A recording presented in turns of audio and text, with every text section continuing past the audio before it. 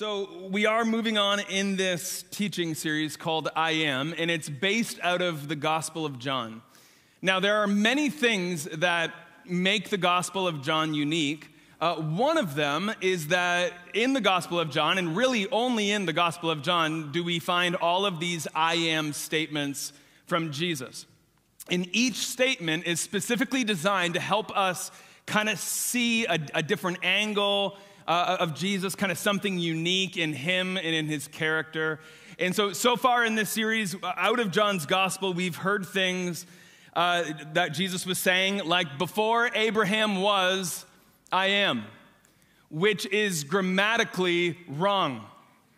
Right? It doesn't even make sense, but Jesus here wasn't trying to make grammatical sense.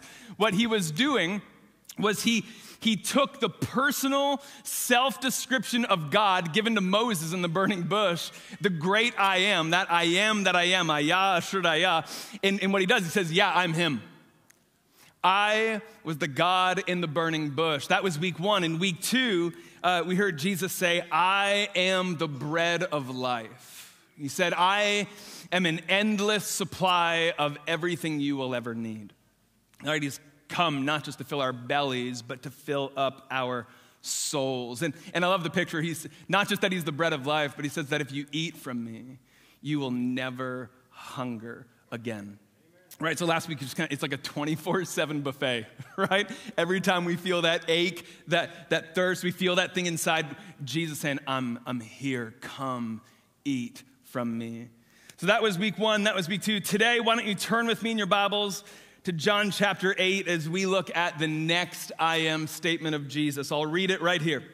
John 8, verse 12 says, when Jesus spoke again to the people, he said, I am the light of the world. Whoever follows me will never walk in darkness, but will have the light of life. I'm going to read that one more time. Jesus spoke again to the people and said, I am the light of the world. Whoever follows me will never walk in darkness, but will have the light of life. If you're taking notes this morning, here is the I am statement from Jesus. He says, I am the light of the world. Now, if you're new to my teaching, something that we kind of focus on often here is not just what the Bible says, but why the Bible says what it says. So whenever we come to a text, you kind of have to understand the context, the setting. So here, it's beautiful words that Jesus just spoke, but the question is, why did he speak these words? Well, here's what's important for you to understand. If you go to the beginning of John chapter 8, what it will actually say is that this scene kind of all happened the day after the Feast of Tabernacles. So there was in the custom of the Hebrew people, they would take 1 week out every single year to celebrate what was called the Feast of Tabernacles. It was a 1 week celebration of the Exodus account. So you think about like God delivering the Hebrews out of Egypt and then getting them into the promised land. They had 1 week every year that was set aside to remember that. And they would do all of these really interesting things throughout the week to remember that. They would actually build makeshift homes. And the people for that entire week would live in like tents and like made with like wood framing. And they would do this to remember that during the 40 years in the wilderness, how they lived in temporary dwellings. They would take water from the pool of Siloam and they would pour it out to remember when God brought forth water from a rock. But maybe one of the most spectacular things that they did during this week was in the temple. Tech team, if you can just turn on my fire here. If you were here 2 weeks ago, you'll know how happy I am that just turned on. That's... The temple, you ever been to Jerusalem before? What you'll know is that the temple kind of sits on the highest point. So kind of wherever you are, you can look up and you can see the temple. Well, what they did during the Feast of Tabernacles was they made these very large, I mean, this is the poor man's prop right here. Like this, but it'll somewhat get the picture. these would have been 75 feet in the air. That went right up. And then at the top, they would have these 4 towers of fire. And at the top, they would be like oil lanterns that would burn really, really bright. So no matter where you were in Jerusalem during the Feast of Tabernacles, all you had to do was look up and you could see the fire. And the fire symbolized when the Hebrews, the Israelites, were in the wilderness, that it says that God came down as a pillar of fire and led them at night through the dark. It says that the pillar of fire came, and what would happen is they wouldn't know where to go, so the pillar goes in front of them and would lead them every single step of the way. So for a week, every single year, the fires would blaze, and they would look up, and they would remember God coming down in that pillar of fire to lead them through the darkness. So here it is. It's the day after the Feast of Tabernacles. The people have just spent an entire week staring at the fire, remembering the Exodus story. And John's gospel tells us that it's the morning after the celebration ended, and Jesus is actually standing in the very place where the fire stood. And it's here that he makes the claim, I am the light of the world. What he's actually saying to them is, hey, guys, I want to connect the dots for you.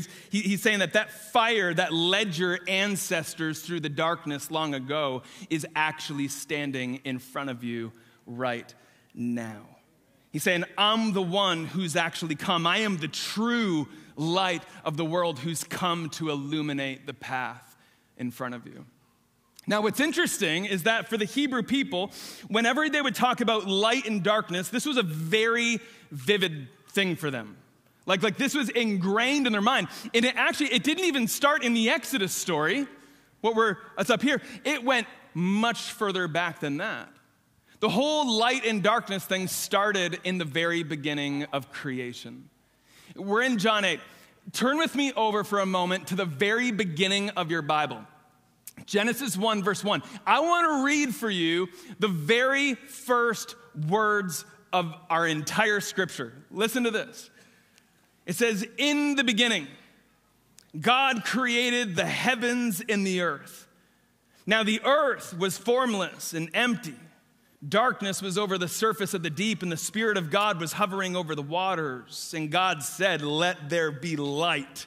And there was light. Oh, I love this. A couple things. Number one, the first thing that God spoke over his creation was light, which is beautiful, right? Because without it, you have nothing else. But that's not the only thing I want you to see. Really, what I want you to see out of Genesis is the state of the world before light came in. 3 things. It says that the world was formless, empty, and dark. And I just believe that that's not just a picture of what creation was like before the light came in, but it's also a picture of what we were like before Jesus came in. Formless, empty, dark. Let me explain these, okay? First, formless. Formless. You know what's really interesting? The very first Christians weren't called Christians at all. They were actually called followers of the way, which I like that, right? But the idea was that there is a fully formed way of living for the follower of Jesus. Like there's shape to it. There's structure to it. And I love it. It's actually beautifully spoken of in the Westminster Catechism when it says this, that the chief end of man, the purpose of it all, is to glorify God by enjoying him forever. You want to know the purpose of your life? It is to glorify God by enjoying him forever. God wants you to enjoy him. And the more that you enjoy him, the more that you will glorify him. And the more that you glorify him, the more that your formless state begins to be transformed into the image of Jesus himself. We actually become more like him. But please make no mistake, before Jesus came in, the picture is that we are without form. We are not being formed the way that God wants us to be. We, the clay, have not let the potter begin to mold us. You see the picture? We're formless. But not just formless. It also says that in the beginning of creation that the world was empty. Now, I'm not going to spend a lot of time on this because I pretty much preached an entire sermon last week on this point. But, at times, if we're honest, right, we just feel this profound sense of emptiness inside. It's like there's an ache. And what that ache does is it causes us, humanity, to try to self-medicate. Because all we want to do when we feel that emptiness, when we feel that ache, is we want to turn to something to numb it. So some turn to the bottle, others turn to pills, some turn to sex, others to luxury items or promotions. For some, honestly, it's Netflix. And what we do is we feel that. Right? So we're just like, oh, well, that feels uncomfortable. So all we're trying to do is numb it with something. We're self-medicating. Why? Because there's this emptiness that we feel. Right? So it's formless. It's empty. And the third thing is this, that it says that it was dark. Now, just to kind of give you a heads up, in just a moment from now, the lights are going to turn off. And I just don't want anyone to be afraid. But before God said, let there be light, it was dark. This right here is a picture, not just of what creation was like before God spoke, but this is a picture of what life is like before Jesus came in. Dark. And you want to know what one of the scariest things about being in the dark is how fast your eyes begin to adjust. The longer you spend in the dark, well, interestingly, it just doesn't feel that dark anymore. All of a sudden, things that you couldn't see, you give it enough time, and all of a sudden, they begin to take shape. And maybe the scariest reality is that maybe there's people listening to my voice right now who you genuinely think that you're walking in the light, but all that's happened is your eyes have adjusted to the dark around you, so much so that you can't even tell the difference anymore.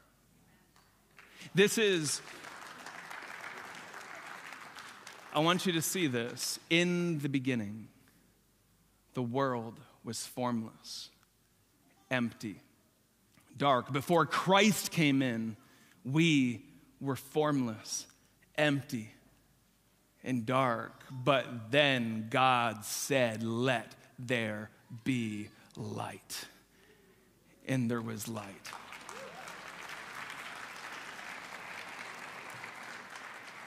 Welcome to Parkwood, immersive sermons.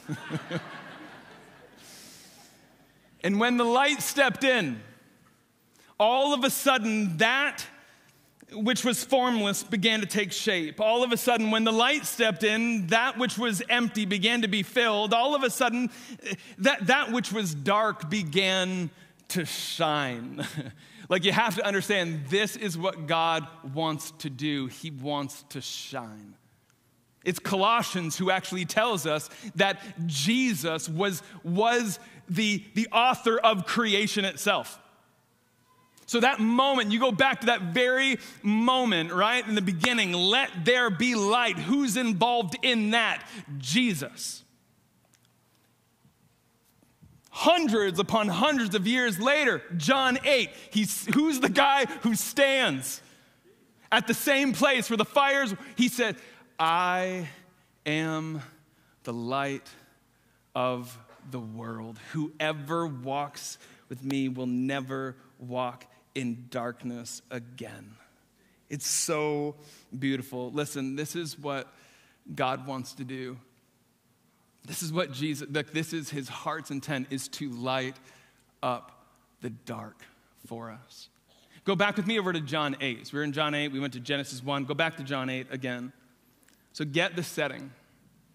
It's the morning after the Feast of Tabernacles. Jesus is standing in the very location where these large, massive pillars would have stood, and the fire would have symbolized that pillar of fire in the wilderness with the Israelites. But John's gospel actually tells us that before Jesus stood and said, "I am the light of the world," something else happened first. Early that morning, really early in the morning, what happened was the Pharisees, who were the religious leaders of the day, they caught a woman in the very act of adultery. Now, listen, this is bad back then. It's bad today. It's bad. Like if you're sleeping around with somebody else and you get caught by like an email or something, that's bad. Think about this. She was caught in the very act. Okay, this is embarrassing to put it nicely. So what the Pharisees do is they drag her out of bed. They drag her down the street, parading her in front of everybody. And they bring her to the place where Jesus was in the temple courts. And they say, "Jesus, this woman was caught by being an adulteress. She was actually caught in the very act. And the law of Moses says that she should be stoned to death. What do you say, Jesus?" Now, just to be clear, being stoned to death doesn't mean smoking marijuana till you die, okay? It's much worse than that. It's where they would pick up rocks and they would throw it at your head until you died. It is a brutal, brutal way to go. They dragged this woman in front of Jesus, and when I think of somebody who's formless and empty and dark, someone who's trying to self-medicate and numb that feeling, I think of this woman. She's brought right down in front of Jesus. Jesus, tell us, what do we do? And so Jesus does a really interesting thing. He bends down and starts writing in the dirt. We don't know what he wrote. I've read a lot of speculation on this. Something I was reading this week said that Jesus maybe was writing the sins of the Pharisees in the dirt. I don't know. We have no clue. Maybe he was drawing a picture. I don't know. But the longer he wrote in the dirt, this began to agitate the Pharisees even more. So they said, "Jesus, the law says she deserves death. What do you say?" And Jesus looks at her. He looks at them, stands up, and says, "Whoever among you has never sinned before, you can be the first to throw a stone." He's saying, all right, if any of you Pharisees have never broken the law, throw away, be my guest. And it says, one by one, they dropped their stones and walked away. Jesus looks at this woman and says, "Does anyone condemn you?" She looks around and says, "No one, Lord." I love that. It's not "no one, sir," no one, Lord. And Jesus says, "Neither do I condemn you. Go and sin no more." And then, the very next thing Jesus said is, "I am the light of the world." He's saying, just like at the beginning with creation, when it was formless and when it was empty and when it was dark, just like back then, just like when the pillar of fire came to invade the darkness and the wilderness with the Israelites, he said, "I'm here now. I am the light of the world. I'm the one who's come to invade your life in your darkest moment, in your most empty moment, when you were formless. I show up." This is good news. You see, when Jesus said this to that woman, you got to think about it. When he said, "Neither do I condemn you," In that moment, Jesus didn't just become the light of the world, he became the light of her world. And the good news of Jesus is that he is still lighting up dark places. Like he is. I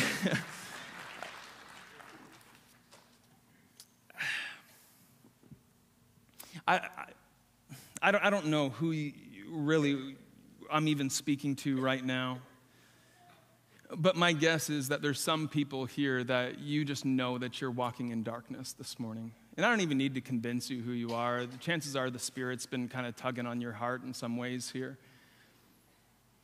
You walk in darkness, and it's kind of funny in some senses. Well, it's more sad that we try to convince ourselves that God doesn't know what we're going through. Can I just tell you right now, like he knows?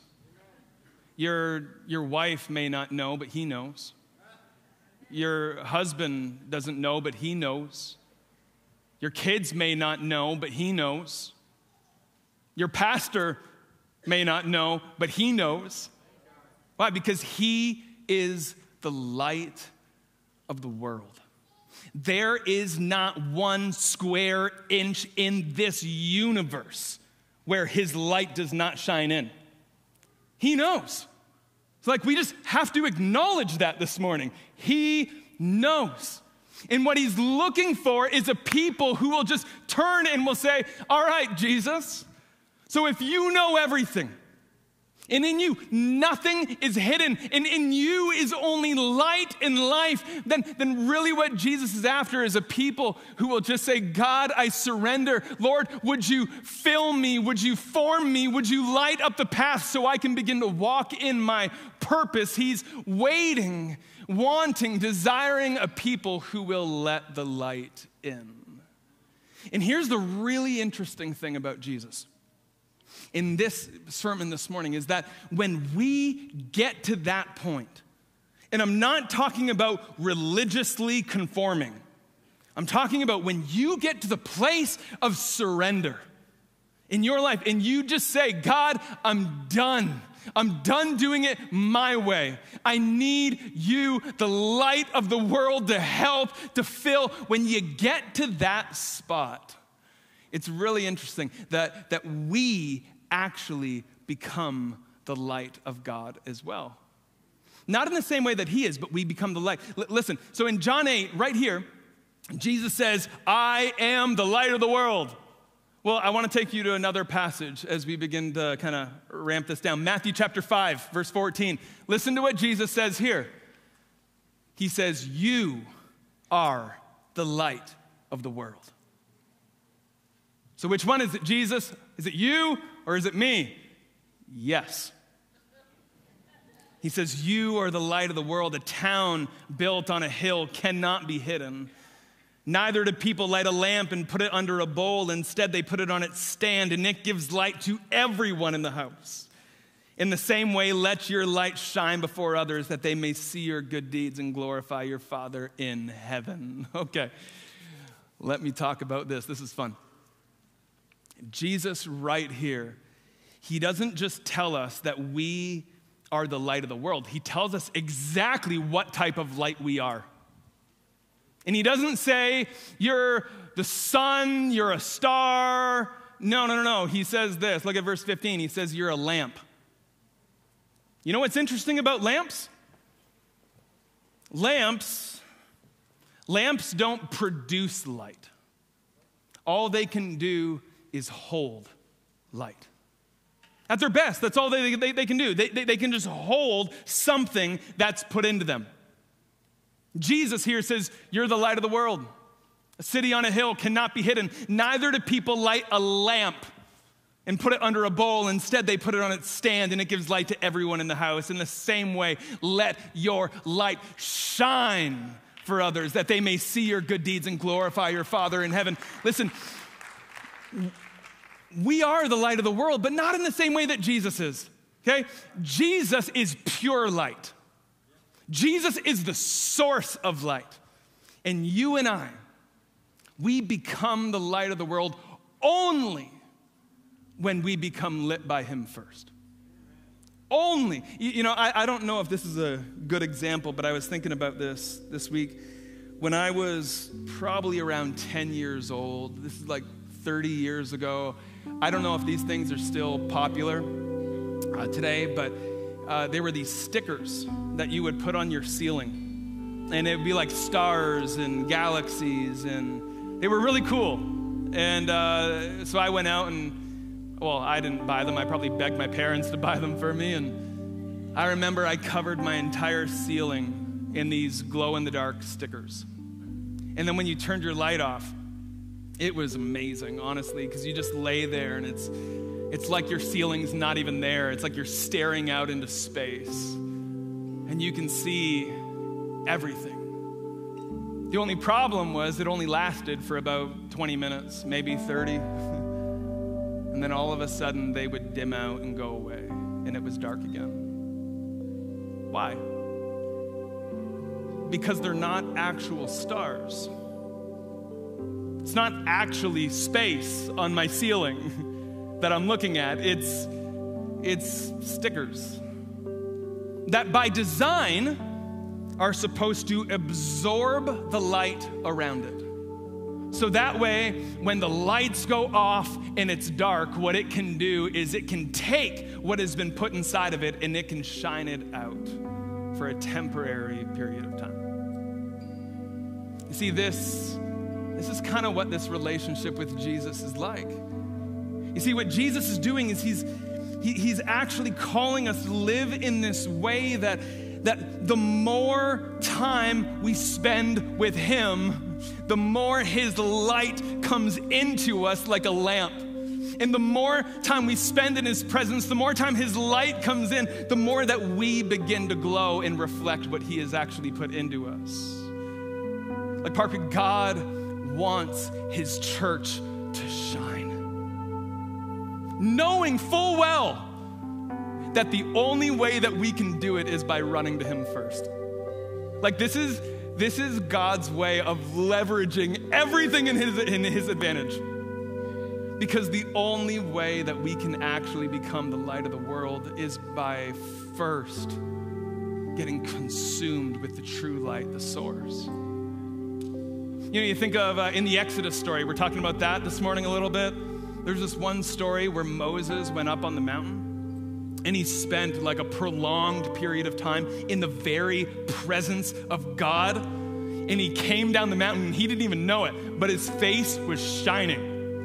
Just like shining, and it kind of scared people. They didn't know what to do with it, right? And although I don't think that's something that necessarily is going to happen if you just sing a worship song, but the picture there I think is amazing, that the more time we spend with God, the more his presence, his light fills us, comes on us, and the more that we will reflect his glory to the world around us. And I just know that, like, as we're closing, there's probably somebody here today or online just thinking, Pastor, I don't know. Like, I love Jesus. I'm trying to do my best to follow Jesus, but surely there's somebody more qualified than me to shine his light in dark places. And friend, I just want to remind you right now that God is in the business of calling the most unqualified people to accomplish his perfect plans. You want me to run through the list? I'll run through the list. Oddly, I hope this encourages you, okay? Noah had issues with alcohol. Abraham was way too old to be having babies. He was like 100. Jacob was a liar. Gideon was afraid. Moses had a stutter and he murdered somebody. Rahab was a prostitute. David had an affair. Martha worried about everything. Zacchaeus apparently was too short. The disciples, they just keep falling asleep on Jesus. Peter was impulsive, a know-it-all, and at times violent. But it was this unqualified mess of people who said, all right, God, I'm done doing it my own way. I surrender to you. God, would you fill what is empty in me? Would you form me into your image? God, would you light a path so that I could walk on? God, would you let your light in so I can shine your light out? Jesus is the light of the world. We stand on up. I think one of the things that we struggle with from time to time is we think that God is looking for a perfect people. And when he finds that perfect person that is without sin and never falters and never stumbles, then that's the person that God wants to use. Can I tell you, that is just not the case. God's not looking for the perfect person. He's looking for the open person. He's looking for the person that acknowledges, yeah, I have good days, bad days, sometimes I make mistakes. God, I need you. Lord, would you let your light in? That's what God's looking for. That's what God's looking for a people who will say, God, I can't see a step in front of me. It's just dark. I don't know where to go. God, I need your light, because light gives way to sight. God, I pray right now, Lord, that you would light up my path so that I no longer walk in darkness. And when we come with that attitude, man, Jesus is the promise keeper, like we sang, right? Like, he's gonna come. He's gonna dwell. And he's gonna take the lamps of our life and he's gonna light them up. And it doesn't mean that you're never gonna stumble again. It doesn't mean that you're not gonna have hard days, but what you're gonna do is you're gonna have the light of life walking with you, abiding in you, and leading you every step. So if you feel empty, let the light in.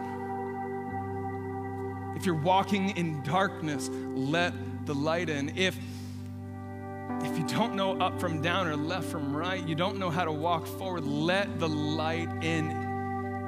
Let the light in. This is our God.